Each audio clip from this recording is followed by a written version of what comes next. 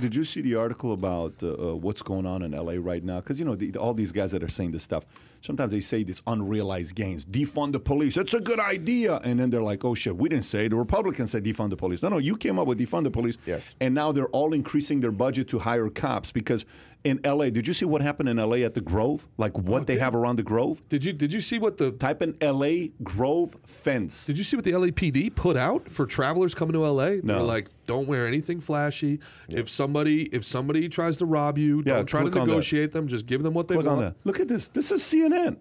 Famous L.A. shopping center adds barbed wire-like fence to deter smash and grabs. Wow. This isn't. We're talking about CNN here. Look at this. This doesn't make any sense. Businesses are worried today in L.A. FYI. Yesterday, somebody sent a story saying a famous... Look at that. Look at that. That's crazy. Yeah, that doesn't make any sense, by the way. The wire fencing is the Apple Store in Portland. Did you pull up the Apple Store in Portland after this? Watch this. The wire fencing in place didn't fully deter a robbery at the Grove on November 22nd when a group of 18 to 20 looters used sledgehammers and an electric bicycle to smash into the complex Nordstrom. After hours, they managed to steal at least $5,000 of merchandise and caused $15,000 in damages through police later recovered merchandise, arrested 3 people in connection with the burglary. The video, somebody sent me a video yesterday, so check this out. Guy walks in, takes stuff. He's at Walmart. They can't say anything to him. He just walks out. He's not running out. He just walks out. Yeah. Then he walks out. He ties his shoelaces outside in front of the stairs. You're supposed to run. That's the protocol. He's tying his shoelaces. I'm cool. I'm not going to get arrested. Go home. So someone said, "Oh, people are leaving LA." I said, "Dude, you have not seen the exodus California is about to experience. It hasn't started yet. People think it started because Elon, all these guys have Joe Rogan. It hasn't even started yet. Just wait. Just wait to see what happens there." But.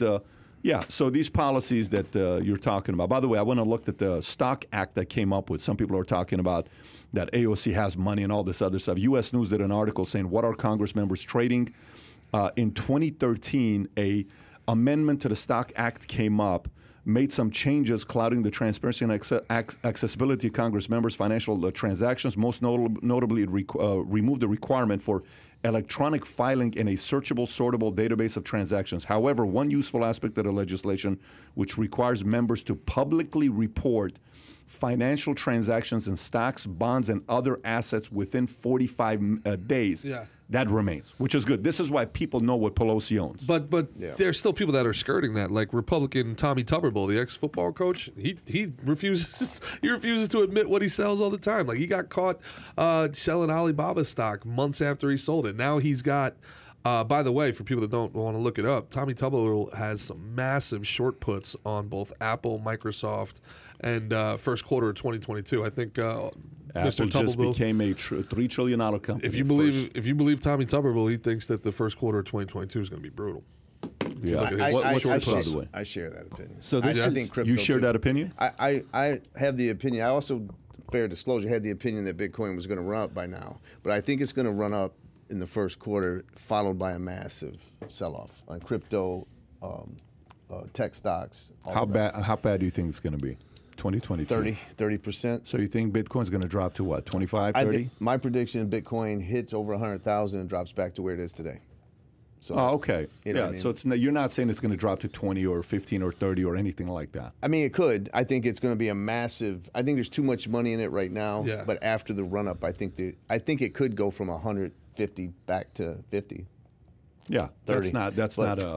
That's not something that's going to move the long play guys. What does Palm say?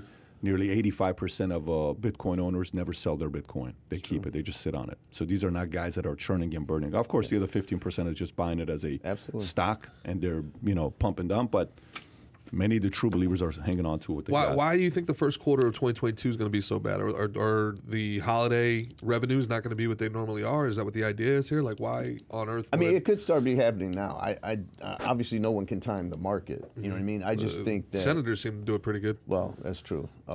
They're talented. They're smart. they have degrees from Columbia University. They seem to do it pretty good. Yeah, it's a different kind of a world they're living in. So if you enjoyed this little short segment from the podcast that we did, here's another short segment to watch. Or if you want to see the entire podcast, click over here. Take care, everybody. Bye-bye.